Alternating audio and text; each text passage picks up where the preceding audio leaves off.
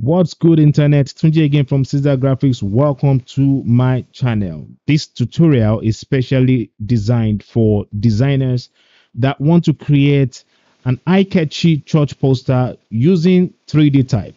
So we're going to be using three different applications to achieve this tutorial. We're going to be using Illustrator. We're going to be using Cinema 4D to create a 3D type.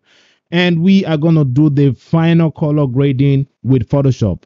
Now, what made this tutorial more interesting is the effect of the sun on the 3D text. I'm sure you're going to enjoy this tutorial. And if you need the exercise file, simply make use of the link in the description section of this video. So sit back, relax, and keep watching.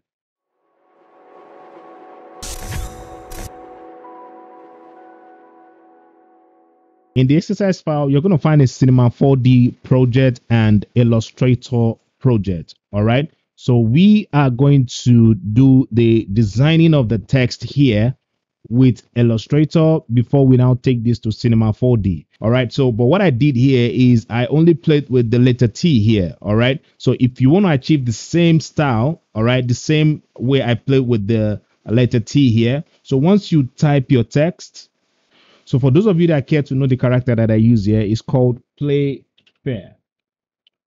All right. So you can also get the link to download this font in the description section of this video. So in order for us to be able to edit this text, because we're going to be using the direct selection to do this.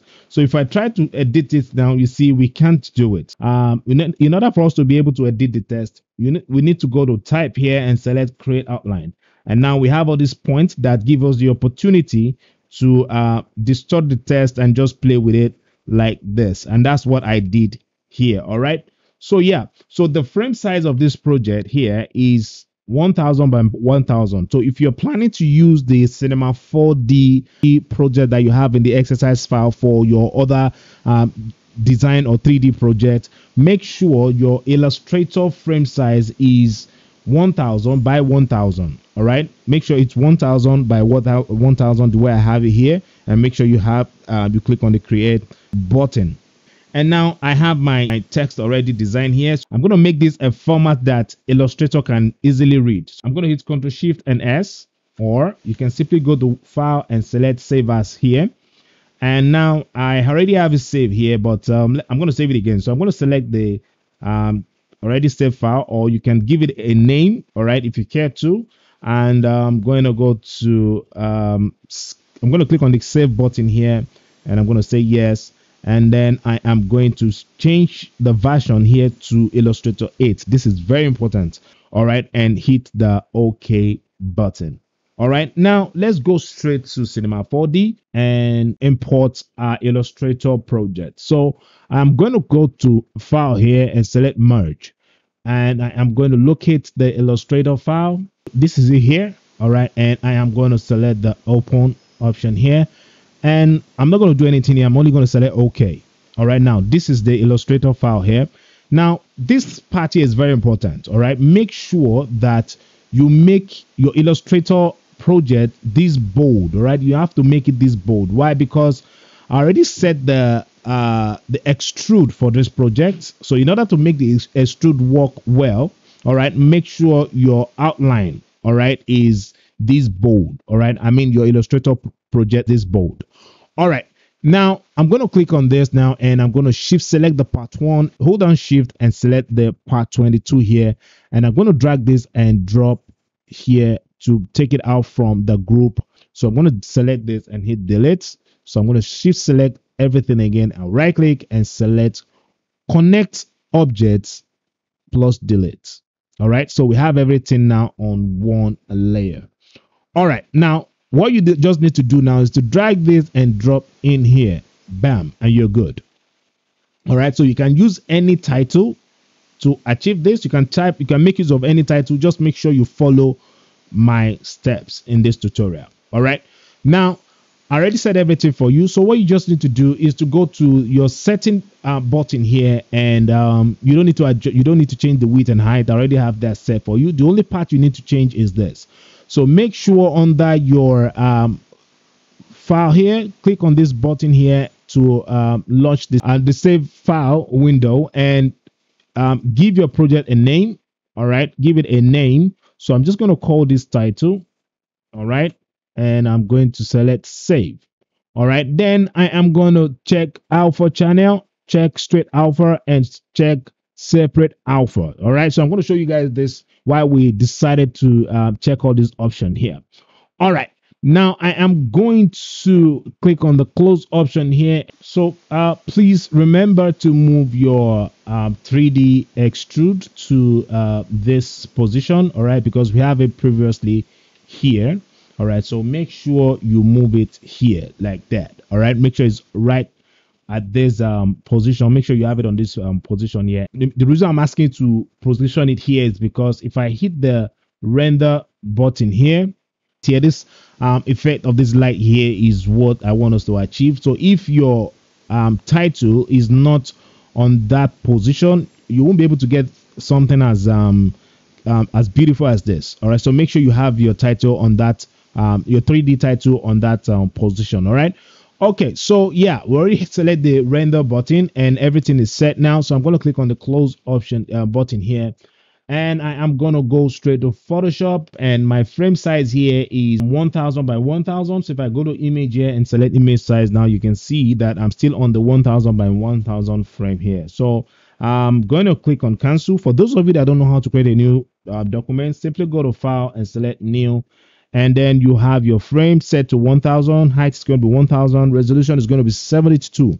All right, now the reason why you're using 72 is because this project is not something we're going to print. It's a project that I plan to post on social media, which is Instagram. So I'm using Instagram box size. All right, the box frame. All right, so your color mode should be on RGB since it's not for print. And remember to click on the create button when you're done with your frame setup. All right, so I'm going to click on close because I already have my frame set up here. All right, so I'm going to go straight to the exercise file and drag my background in here like that. And I'm going to just position that somewhere here. And let's drag our title and drop. All right, so I am going to go to where I have my title. Or I'm going to drag that and drop here. And I'm also going to drag the separate alpha.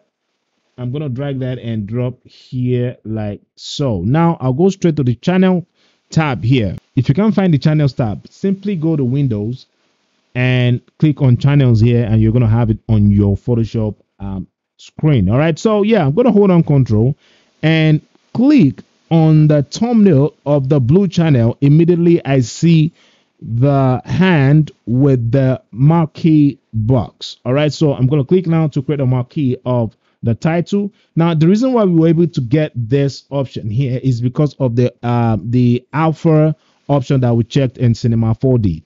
All right, so I'm going to hide this. I'm going to select the 3D title layer, and I'm going to hit Ctrl J.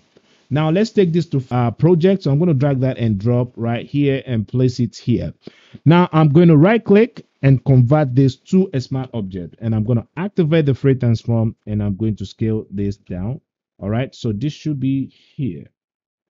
All right, let's just make this this bold. I need to share this simple tip with you guys. Now the reason why there's unity on this project here with our title is because before applying the color to the light in Cinema 4D, I first checked the color. All right, I first look at the color of the sun on the project. All right, so I was able to do that by going to this to the color picker here and pick a color from here. All right, so I just move it, just add more yellow to it, and I copy the color code. All right, so I just copy it this way.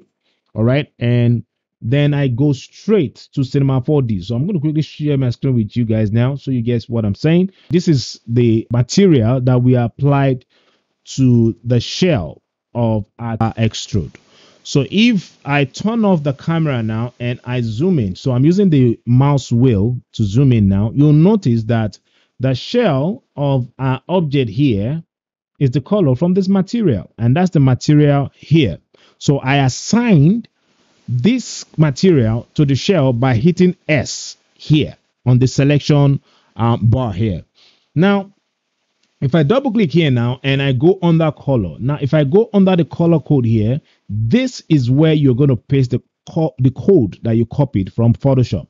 So when you paste the code here, you see the effect of the color here. So I'm saying this for those of you that want to use this project for other project, and you want to achieve the color from maybe your background on the shell of your extrude. All right, so for you to be able to change the color of the shell, simply double click on the material, go under color, make sure you are on the hexadecimal option here, and the code you copied from Photoshop, just paste it here, and you're going to have the same color from your Photoshop project. All right, so let's go back to Photoshop and continue the project. All right, so here we are now in Photoshop, and I'm going to hide this for now, and I'm going to select the object selection tool here, and I'm going to draw a shape here like so. Now I'm going to make the title visible. That's the 3D title. So just call it title. All right, and I am going to add a layer mask to this. So I'm going to hold on Alt and click on the layer mask icon here to cut the selected area from the title. All right, so yeah, this is looking the way I actually want it to look. I'm having an issue with this side here. So what I'm going to do is I'm going to select the brush tool. All right, and I'll go under my brush setting here, make sure I'm on the hard brush here. I'm going to turn this off. So I'm going to reduce my brush size like that, and I'm going to zoom in. Make sure you're on the layer mask of the title here, and I'm going to switch to white, and then I'm going to just gently take this out from here like that. Or you know what, let's just turn on transfer. All right, so for those of you that don't have a graphics tablet, all right, make sure your flow here is set to 8, and you're still going to achieve the same move. But for those of you with graphics tablets, if your transfer is checked, remember to check to change your control option here to pen pressure. All right. Now, the reason why we're doing this is because we want to be able to control the strength of our brush. All right, so I'm just going to apply this here.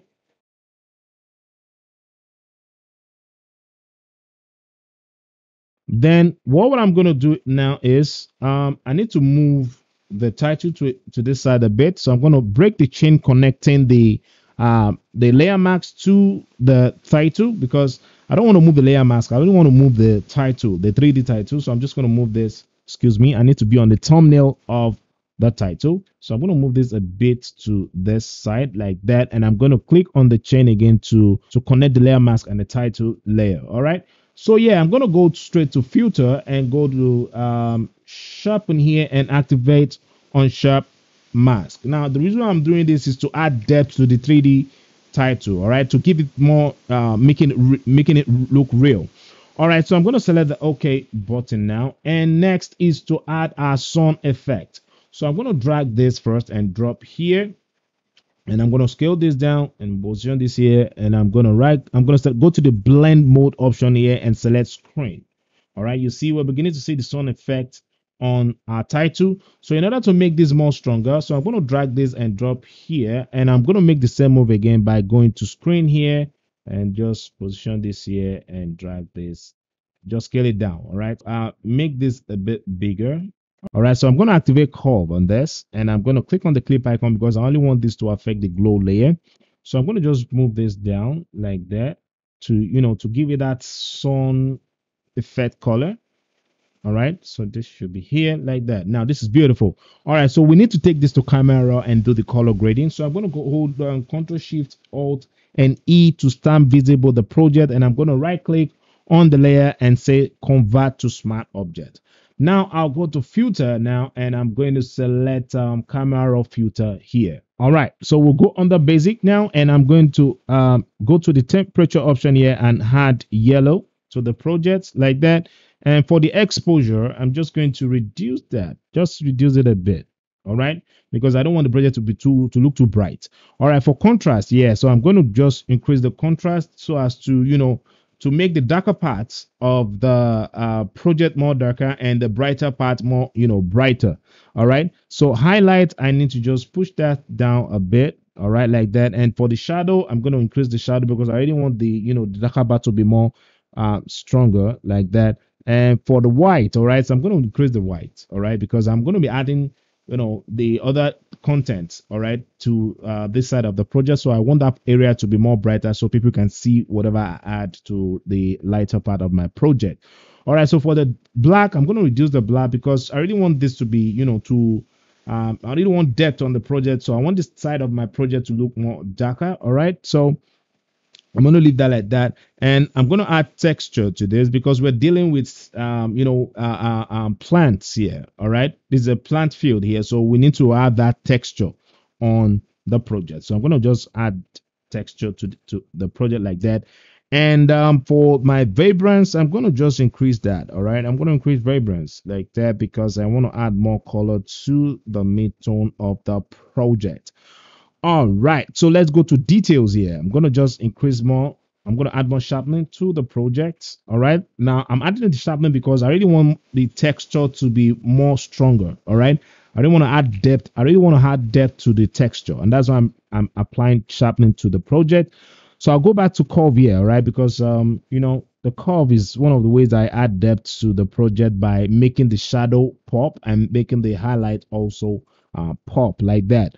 All right, then for the effect here, I'm going to add grain. All right, I'm going to add grain. All right, to the project. So the idea of adding the grain is, adding noise to the project so as to make the texture more pop. All right, so I'm going to select the OK button, and this is what we have. So let's say the before and after. This is the after, and this is the before. So I think I prefer the after. All right, so let's start adding the other details to the project. So I'm going to copy the date now, and I'm going to paste that here. All right, and I'm going to change the color of my text to black. All right, and I'm going to activate the free transform and make this big. So the font I'm using here, the character I'm using today here is Mostrat. All right, because Mostrat and Playfair are two characters that work well. All right, there are two characters that when you combine them on your project, it makes your project pop. All right, so I want my project to be my contents, my elements to be well aligned. So I am going to move this here. All right, and this should come right here like that. Yeah, this is beautiful. So for the venue, I'm going to copy the venue now, and then I'm going to make a copy of this, and this should come right here, and I'm going to paste that here like that. All right, so this is going to be medium, and I'm going to make this smaller like that, and yeah. So if you want to understand my style on how I achieve successful layout, I would advise you watch my design review videos. All right, you can check my channel and you're going to see my design review videos. If you watch the videos, I believe it's going to help you with knowing how to achieve good design layout, because I always share tips on how to achieve successful designs. All right, so when you watch it, it will help you. All right, so I have the social media here, so I'm going to just move that here, and that should be somewhere here like that. So that should be here. So I need to change the color of the time. So I'll make that red like that, and boom. So if you like this project, give it a thumbs up. And if you learn anything from this tutorial, kindly drop a message in the comment section, or if there's anything you want me to know, kindly drop it in the comment section of this video. And if you have not subscribed, remember to hit the subscribe button, and also remember to check the post notification bell so you get notified when I post my tutorials. And guys, share this with other creatives. Let them also learn how to achieve good design with Cinema 4D, Illustrator, and Photoshop. All right. So thank you all once again, and I'll see you in the next one. Peace.